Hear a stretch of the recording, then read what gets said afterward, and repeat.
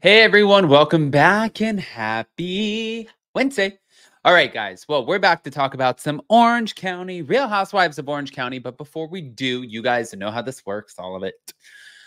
We definitely have to get in to the get subscribed.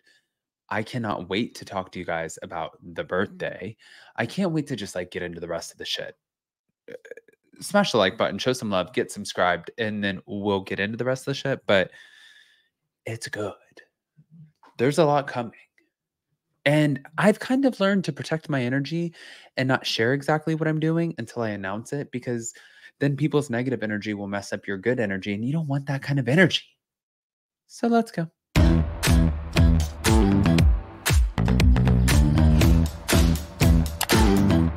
Cause no one can do it like we do it, like we do it, like we do it. Cause no one can do it like we do it, like we do it, like we do it. All right, guys. So I just wanted to say really quick, in case you guys are wondering, everyone's always asking me about my go-to skincare. It's this guy right here. It's my favorite little tool, and it's blooming. So literally with microcurrents, and once you turn it on, you put it up to your face. It uses these little microcurrents, which makes this vibration.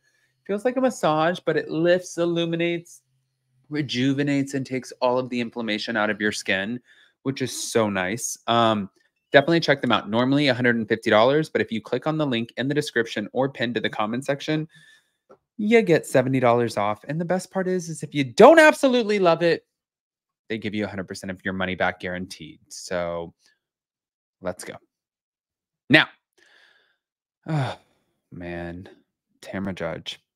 So Tamra Judge, thank you to Reality Blurb, agreed with an Instagram user that Shannon Beador is an alcoholic and narcissist after sharing clips. And one of the clips was of the upcoming 18th season of the Real Housewives of Orange County. And this was on Monday that spoke of Shannon's DUI and hit and run arrest. Now, following the posting of said clip, in which Tamra asked Heather Dubrow if she thought Shannon had a drinking problem, and Emily Simpson questioned Shannon about her post-arrest drinking, Tamra made it clear that she believes Shannon needs help. The wait is almost over, though, because just one more day until the premiere of season 18. Yes. Tamra responded to several of her fans and followers who shared their thoughts on the preview. It's clear to everyone apart from Shannon that she is an alcoholic. I believe she is also very narcissistic, because she would have accepted that and got help a long time ago if she didn't continue to live in denial and blame everyone else for her behavior. That's what somebody wrote. And Tamra said, I agree. Then when someone pointed out that the entire cast drinks, Tamra doubled down on her alcoholic claims regarding Shannon, saying there's nothing wrong with drinking, but a lot wrong with being an alcoholic. Another person noted that if Shannon truly is an alcoholic, Bravo and its cast members shouldn't be making a spectacle of her on the show. If she really has an alcohol problem, then shame on all of them, from Bravo down to the cast, for using her problems as the show's storyline this season. I'll stop watching if it turns out to be the case. I hope others will too. But according to Tamra, nobody is using her for a storyline. She chose to return to the show. She knew it was going to be a topic of conversation, is what Tamra said. Now, someone else said that Shannon's problems being on display made them sad. I agree that she shouldn't drink, but come on. At the same time, these are not real friends constantly telling her what she's doing wrong. There is a way to tell someone, but with being caring. Watching these clips makes me sad, because there are people that struggle with this disease, and to use in the show and have people bring you down for ratings, it's all about ratings. It makes me sick. I hope Shannon has someone out of the group that gives her support, because by the clips I've seen, it's as if she has no friends at all. And that's why we have so much mental health problems in our world. It makes me sad. Still, Tamra signaled at the fact that Shannon was a willing participant in filming. Then get off the show and go to rehab if you can't let your friends help you, and push them all away, is what Tamra said. Now, Tamra also responded to a person who said that she was going to make her storyline all around Shannon drinking. She said, actually, I'm not, but thanks for your uneducated opinion. Ugh. Okay. Actually, I'm not, but thanks for your uneducated opinion. Oi, oi, oi. Oi, oi, oi. All right, guys. So now moving on, I'm going to move on really quick to the Alexis Bellino of it all. Actually, before I get into the Alexis Bellino, I want to share a clip with you guys. Thank you to Byway Hello Drama. Here we go. What's going on? Well, Gina and I have been friends for a few years now, and we have a very close relationship. And I think that she didn't value that relationship with some other friend. Mm-hmm. And so how do you resolve that? Well, listen, you know, I have to say, one of Gina's great qualities is she will put everything on the table. And so when we had an issue this season, she laid it all out for me, told me her part in it, and we were eventually able to move past it. I love Gina. We're friends. I mean, unless you do something to my kids, I can pretty much come back from anything. What about with Alexis? How are things with Alexis? Great. I mean, I've been friends with Alexis for years, and we became a lot closer in the last few years through our kids. And I've been campaigning for her to come back for the last couple of years. So, you know, I was excited she was back. What about with Shannon? Because we see that DUI mugshot in the trailer. Yeah. Shannon, how am I with her, or how is she in general? Both. I think Shannon's doing really well. We were just texting the other day. Our kids just were at a concert together, and we were laughing about that.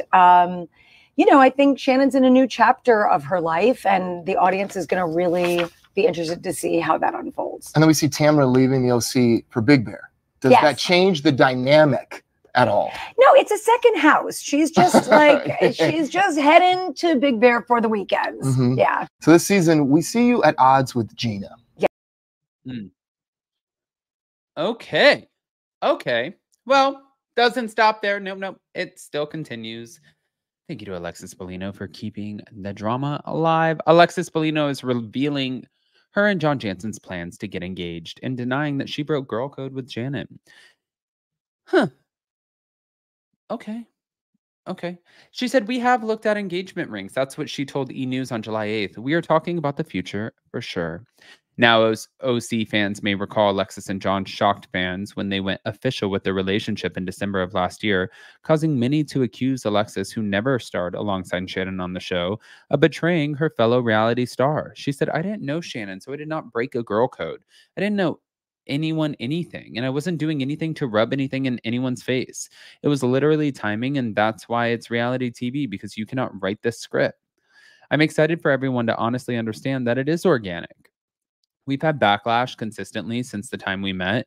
People think we're doing this as a facade, and it's like, no, this is reality, and we are in love, and our kids are a group now. Our dogs are acclimated, so we're moving forward. It gets better every day, and we both are kind of like pinch me in the fact that we truly found like a best friend and someone that we want to ride the rest of this life out with together. It's pretty amazing. But although she and John are amazing today, Alexis admitted that she was very nervous to return to the show and take a role alongside Shannon. I contemplated not even going back because I knew that, you know, what I was throwing myself into. But also I thought to myself, why am I not going to do something I want to do just because I'm dating somebody else's ex-boyfriend? But meanwhile, in another interview, Alexis confirmed that she and John are nearing the 1-year mark of their relationship. She said, we were friends, we fell in love, and that is what it is. But by the time the season ends, we'll have been together for a year, and then it's like, okay, will people just finally let us be? But maybe then we'll just get a breath and be able to live happily. Since the start of their relationship, though, Alexis and John have faced backlash, but it's nothing that they weren't both expecting.